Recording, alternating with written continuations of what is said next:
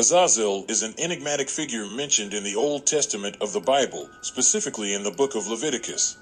In Jewish and early Christian beliefs, Azazel was considered a fallen angel, a demon, or even a shapeshifter. He was often associated with sin and the wilderness, and was said to be the source of all evil and the opponent of God. According to tradition, Azazel was punished for his rebellion against God by being cast into the desert, where he was to dwell forever.